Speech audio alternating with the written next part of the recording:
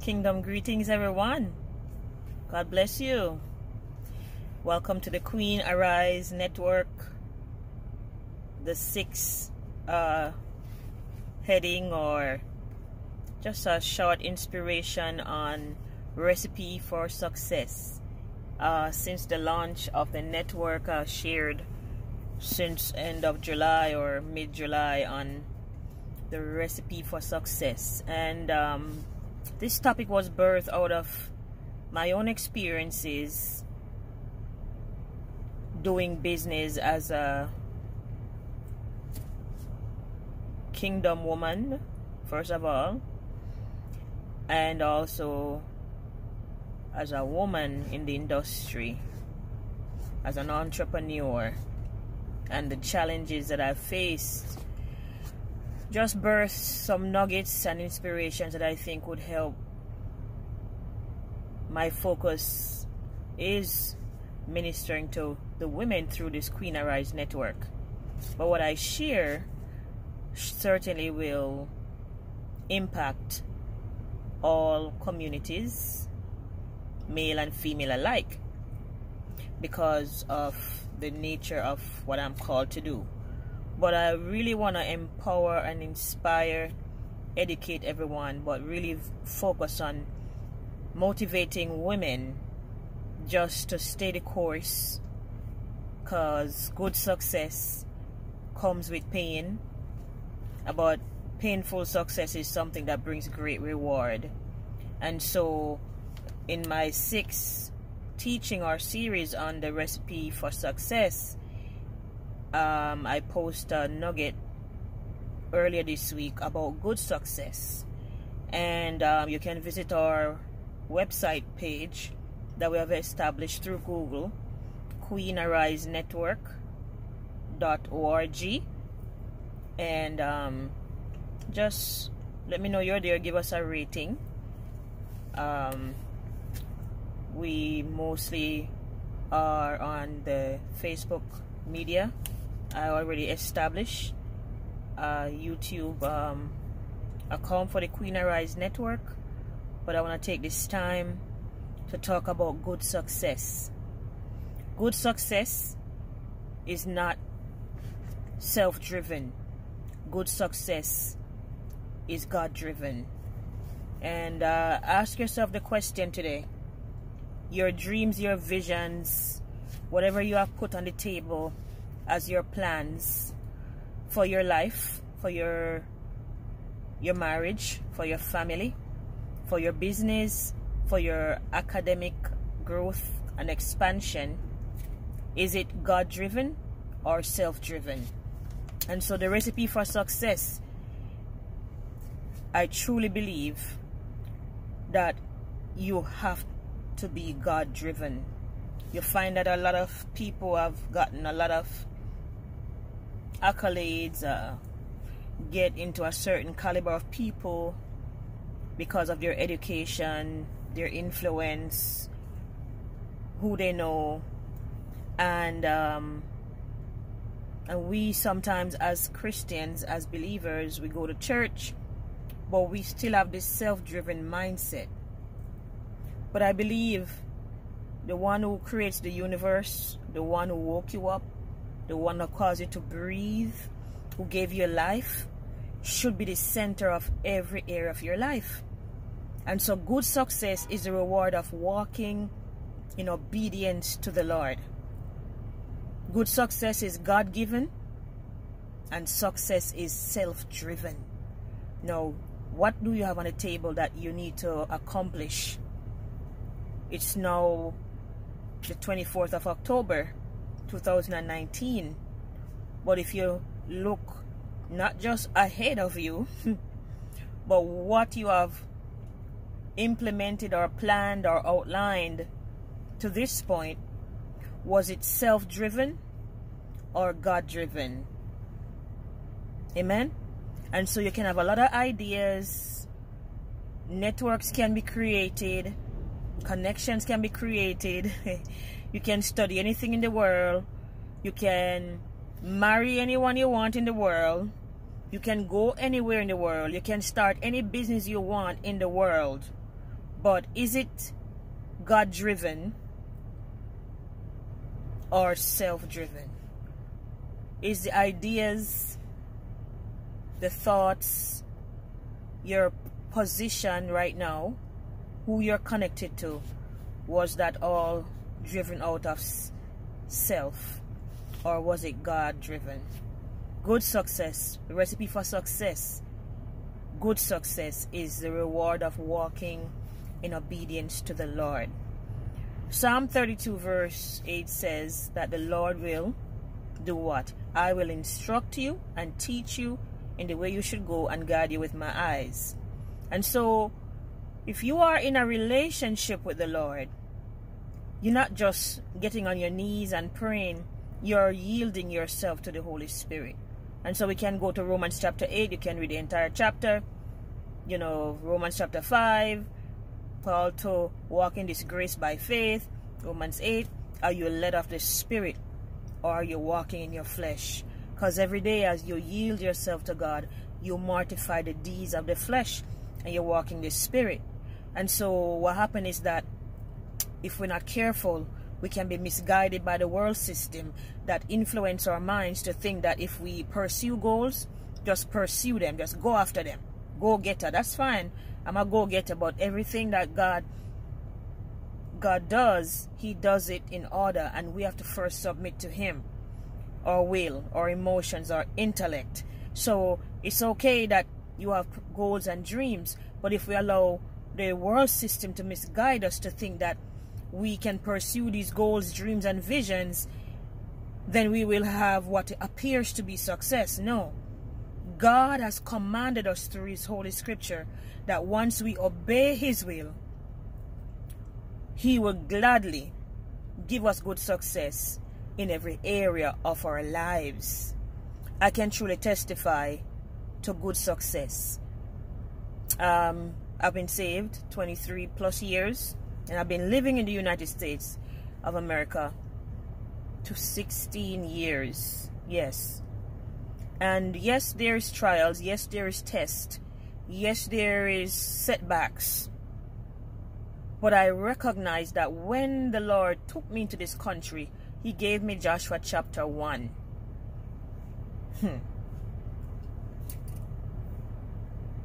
And if you read the entire chapter of Joshua chapter 1, you'll recognize a few things in that chapter.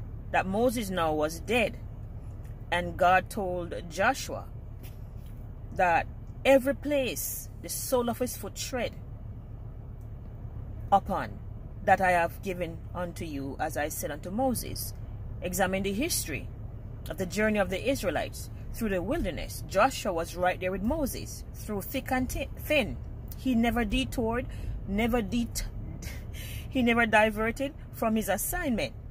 So, when it was time for promotion, elevation, good success, God established his promise and visited Joshua and promised to him that though his servant is dead, he, Joshua, anywhere he goes, everywhere you put your foot, you will possess it. And he described in verse 4 of Joshua chapter 1, from the wilderness to this Lebanon, even to the great river, all the lands of the Hittites, the river Euphrates, unto the great sea, all this to the going down of the sun shall be yours, your coast. Verse 5, there shall not any man be able to stand before thee all the days of thy life. There was a shift taking place, and he was in position. As I was with Moses, he told him, so I will be with thee. I will not fail thee, nor forsake thee. He told him, be strong and of a good courage in verse 6. And told him, I'm going to use you to establish others, divide the inheritance among the people as he had promised the forefathers. And he told him again in verse 7, like he said in verse 6, only be thou strong and very courageous. He told him, observe everything according to all the law which Moses my servant command thee. And he said, turn not from the right nor to the left, that thou mayest prosper Talking about good success. Prosper whithersoever thou goest. Now from verse 3 coming down to verse 7, you see God establishing the prophetic promise concerning Joshua's prophetic destiny, divine destiny.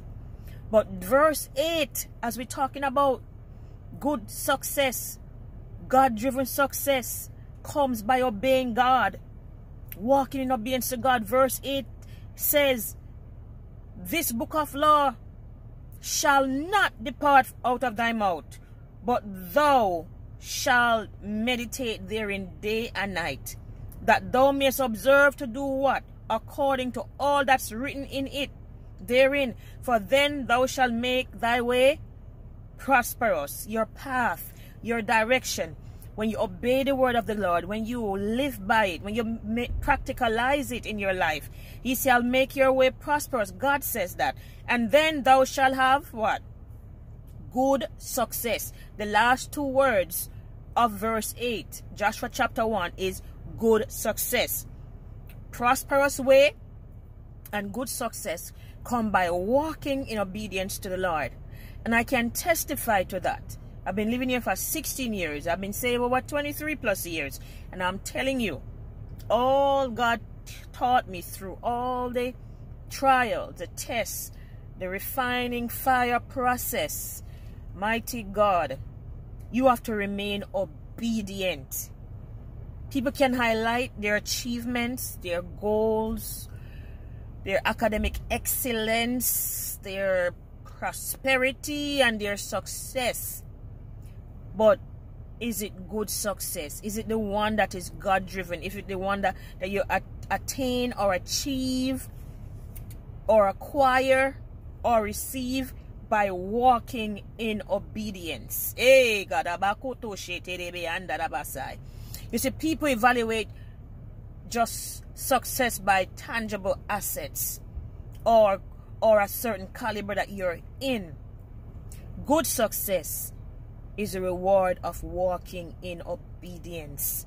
Now I'm establishing business 3 years approximately, but it was a plan that I've had in place since 2013 June 1st when I acquired the lease for this building. Now I'm at this place of transition in the business and in my spiritual walk, but you still have to maintain obedience no matter what the circumstances around you. Now, it was a struggle. There was some great, intense spiritual battles just to get this business up and running. I'm not talking just about physical challenges. I'm talking about spiritual challenges. I'm talking about expecting, you know, the outcome that those you pour into will be there to stand with you or to provoke you to go forward. Sometimes when you're called to good success, you'll not find the help you need. And I hear in my spirit, they'll be just as good as dead like Moses. They're dead. And all you have to rely on is what God says. What God says. What God says in his word, his promise. Yes. Moses was dead. And God said, yo, time to get up. Time to move forward. Time to shift. So I come to encourage somebody today. Good success is the reward of walking in obedience. Do you want to see your way prosperous? Are you looking for an opportunity to grow or to enlarge, hallelujah, your business, your spiritual walk, your spiritual connections? Hallelujah. God don't call fools and make them remain fools. You may come as a fool, but he make you wise. And the wisdom of God comes through the word of God, not through a crowd or who you're connected to. Joshua remained obedient, submitting to authority, doing whatever he was told to do, never trying to show himself superior over Moses. He humbled himself when it was time for expansion and promotion and to catapult in the supernatural. God download revelation to Joshua. God download a greater mantle upon his life. And some people you're turning to, they are good as dead. They're not awakened to your destiny, and they have gotten to a certain point in their life where they are stuck because of their disobedience, listening to what others say. Like Moses wavered at the promise too many times over until he did what others, world system mentality, what others want him to do instead of what God wants him to do. I'm here to tell you, not telling you to rebel against anyone in authority, because Joshua didn't do that. And he didn't pull down Moses because he disobeyed God, but he humbly served even in the midst of opposition, warfare, depression, discouragement. So that's why God told him in verse 6 and verse 7, be strong of a good courage. And in verse 9, he told him again, be strong of a good courage. When you get a promise from God, there will be discouragement. Why God tell him to be strong? Because there's going to be some things that come to put pressure on you, to feel weak, to give up on the promise, to give up on the business idea, the vision, because who you thought would be there to collaborate with you, to support you. Some of them start out with you, and all of a sudden you don't see them no more. It's okay, because God is doing a new thing in your life, and everything work together for good. But I come to encourage somebody, get back on track. Get back on track. Get up, man. Get out of this grieving mentality. Tell God you want to get out of this grieving mentality and stop looking at what went wrong or who did wrong. If you focus on those areas, you'll never go forward. Something God taught me in September in his presence, and it's new revelation, because sometimes we are taught don't vent, don't complain, and sometimes we do share with others how we feel, what's going on. And the Holy Spirit came to me and said, daughter, as of this day, I'll never forget, I went down for my sister's medical procedure, and he said the Tuesday after I landed, he said, vent to me, whine to me, complain to me, because some of the people you turn your eyes to, my brothers and sisters, to vent and complain and whine to, spiritually they can't help you up. Spiritually they're dead. Like Moses is dead. Spiritually they have lost their focus, they have lost their first love. Spiritually they have aborted their destiny, like Moses did. So God chose somebody else. He couldn't enter the promise, though he was a man of faith, though he did greater works than many other men and prophets before our time has done.